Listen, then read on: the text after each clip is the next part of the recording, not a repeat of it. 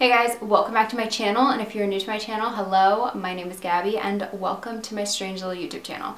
Now, today's video is super unplanned, so if you are new to my channel, I promise that I'm usually more prepared for my videos than this, but I just came about this news about 2 days ago and I just decided to do a video on it yesterday, so there wasn't a ton of planning with this video. There was a huge break in a popular Jane Doe case, and it is probably the Doe case that I have always been most attracted to, like most intrigued by and done the most research on.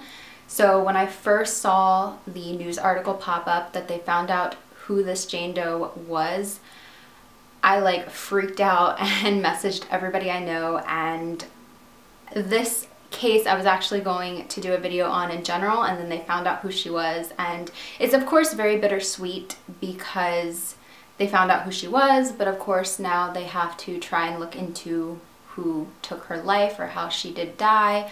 So it's one hand very exciting, but on the other hand we're still not done. We still don't have all our answers. With that being said, let's just get into the video.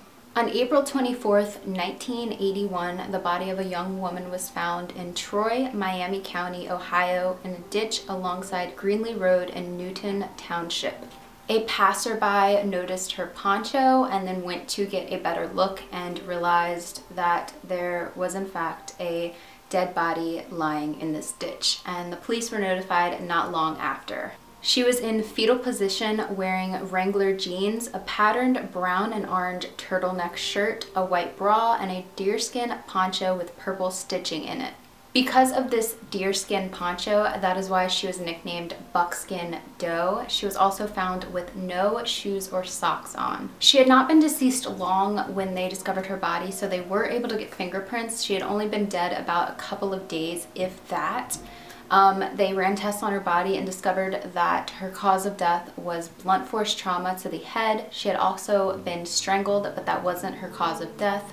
Many people have come to the conclusion that she was probably strangled, and then the person realized that it wasn't killing her, so they hit her over the head with some sort of an instrument. As for her physical description, she had natural reddish brown hair that was tied in 2 pigtails with blue rubber bands tied around the ends. Her eyes were light brown and she had tons of freckles. She also had a very pointy nose, as they described it, which was a very prominent feature of hers.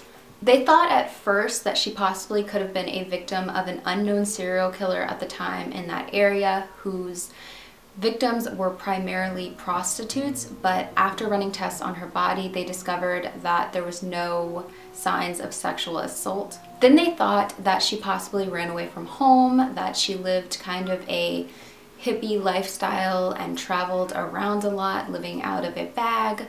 But she had like immaculate hygiene. Her hair looked like it had been trimmed recently, her nails were cut, her legs were shaved, her teeth were brushed, her hair was brushed. I mean, she definitely didn't look like she was living on the road for very long. Her height was about 5'4" to 5'6", and she weighed about 125 to 130 pounds. In April of 1981, a sketch of her was released onto local news stations, and 200 leads were followed, and they went absolutely nowhere. There was tons of media attention to this case all over, and this case really went nowhere. She was eventually buried in Riverside Cemetery in Troy, Ohio. In 2008, her DNA was entered into the National Missing and Unidentified Persons System, and 226 missing women and girls were ruled out as being Buckskin Doe. Many people through the years, including myself, believe that she was possibly just a wanderer and she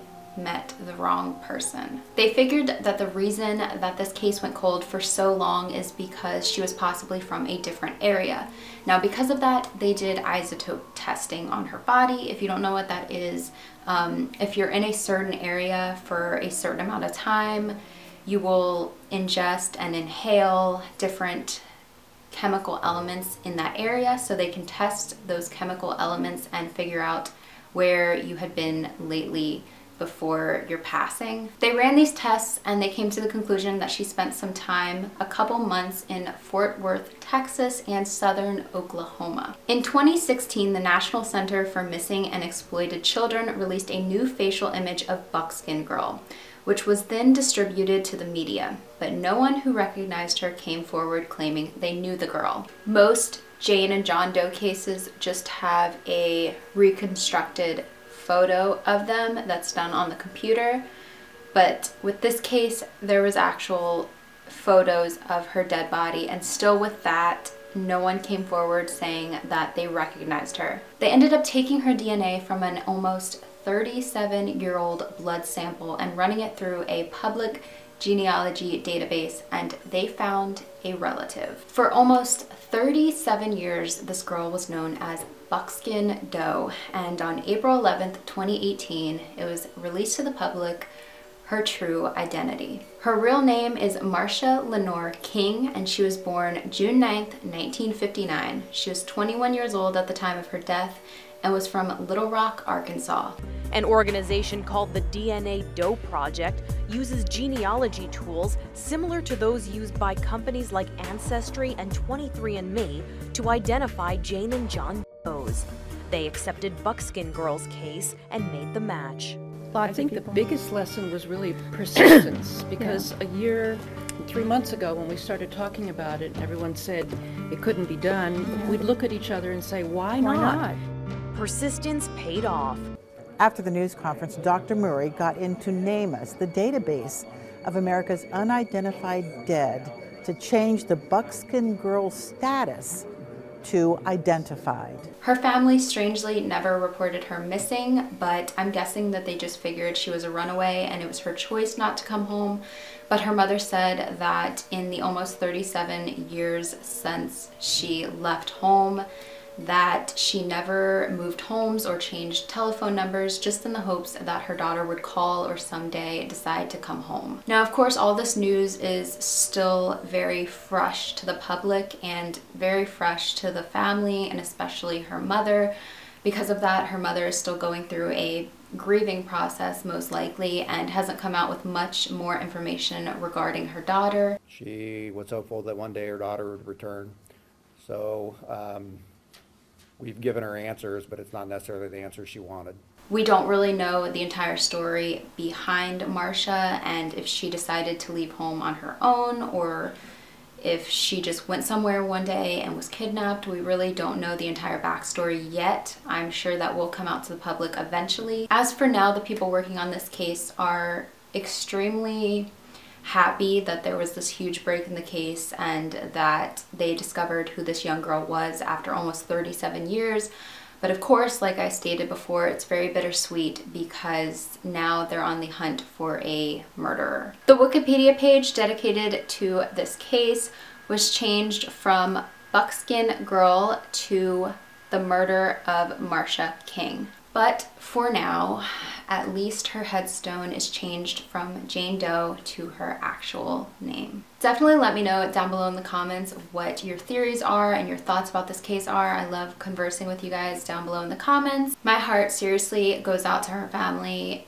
I hope and pray that this case can be completely solved and that the person who is responsible can face full repercussions for their actions. I can't even fathom having hope for almost 37 years that your daughter will come back home and then getting news like this. Let me know if you want me to do more identified Doe cases on my channel. I would love to. I feel like it gives a little bit of hope for the cases about unidentified men and women. I love you guys so much and we'll see you guys in my next video. Bye guys.